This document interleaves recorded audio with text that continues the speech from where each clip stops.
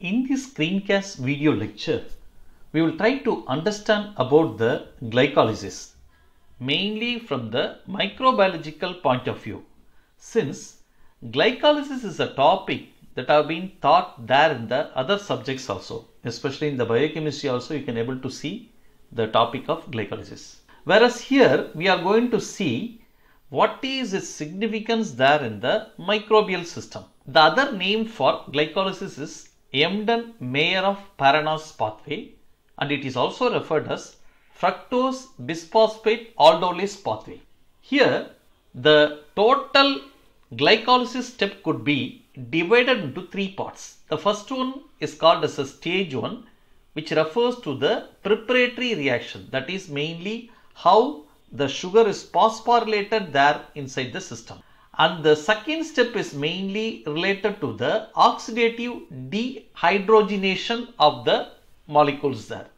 And finally, it comprises of the stage 3, that is reduction, which involves the main process of fermentation, mainly to ensure the recycling of NAD. Before going detail into this particular process, we need to understand certain basics, say under what condition it happens. Glycolysis could be present or operative in the presence of oxygen or in the absence of oxygen also. And it mainly operates there in the cytoplasm of the cell. Here the enzymes involved in this particular pathway can be broadly grouped based on their suffixes that have been shown there. Say kinase refers to enzyme that affects the phosphorylation reactions. Whereas if an enzyme ends with the isomerase, it catalyzes isomerization reaction, that is changes in the functional groups of the molecules. If it is of an aldolase or enolase, mainly mediates a reversible reactions there inside the cell.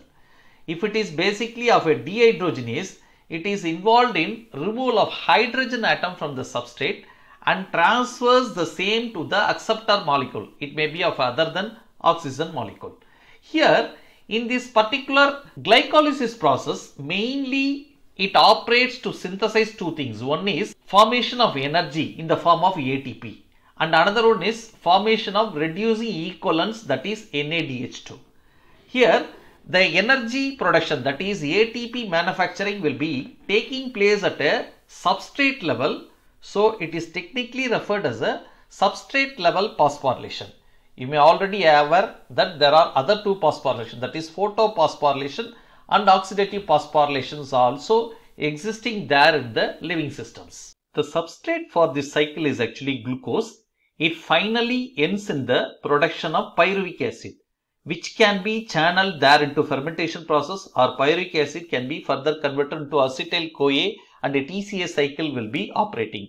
After that, whatever reduced equivalents, that is NADH2, that have been synthesized there in the glycolysis as well as in the TCA cycle are all will be channeled there into the electron transport chain in order to produce the ATP.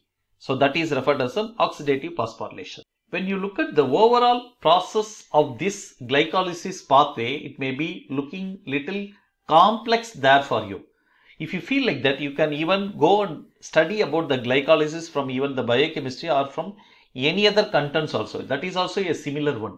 And the glycolysis process that have been operating there in the bacterial system is the one which is similar there in other eukaryotic organisms, including fungi, plant system, or even in the human system. The same process could be operating. Here the enzymes that have been involved in this pathway have been shown there in the underlining. Whereas the enzymes that are involved in again the manufacturing of the glucose, that is referred as a gluconeogenesis process, those enzymes have been shown there in a red color rectangular boxes. Next we try to look at in a still more explanatory manner on the various stages of the glycolysis process. If you look at into the first stage, that is the preparatory reaction, phosphorylation. Which one is phosphorylated? It is the sugar that is getting phosphorylated. Say glucose is converted into glucose 6-phosphate, that is a phosphorylation. Again in the next step, glucose is converted to fructose 6-phosphate, that is by a isomerase enzyme, that is phosphoisomerase. In the subsequent step, again a phosphorylation is effected with the help of a phosphofructokinase enzyme. This finally results in the addition of two phosphate molecule and isomerizing glucose into fructose molecule, preparing it for the glycolysis process. Here, if you look at in the left hand side, you can able to see two enzymes that have been shown there in a rectangular box, which indicates those enzymes are involved there in the gluconeogenesis process.